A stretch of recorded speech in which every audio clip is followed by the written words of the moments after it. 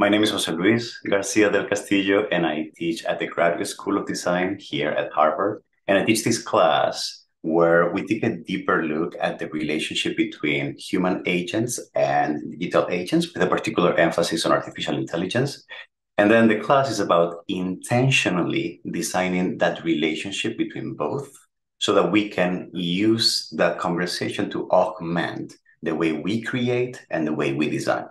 because it's a design school, right?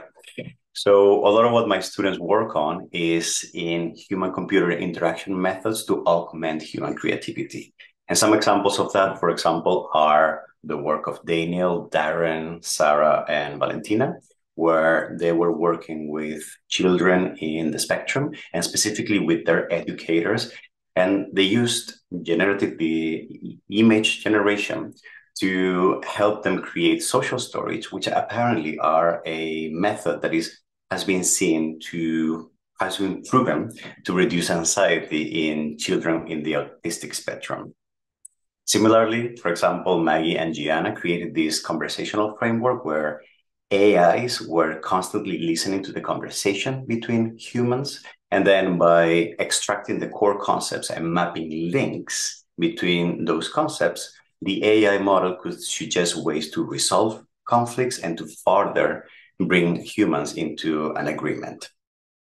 Alexia, Jingfei, and Yuan, for example, created this environment, this AR, VR environment to reduce anxiety, using AI to recognize objects that were potentially generators of anxiety, and then filtering them and replacing them with other objects to reduce psychological stress. And another example, for example, was Sabrina, who was creating a human AI partnership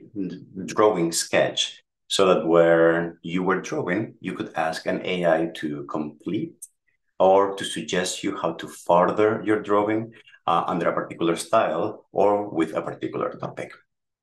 What has been really interesting in the journey of teaching this class across all these years is that the more I see students working with artificial intelligence, the more I see asking themselves harder questions about what it means to be human.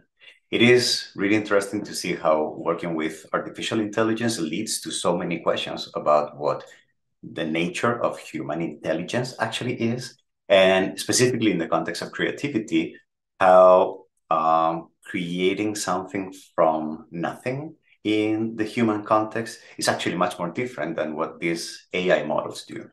So for me, it is just wonderful to see how such deep inquiry in all these human topics is, how it's fundamental for my students in order for them to be able to create novel and very critical new design environments.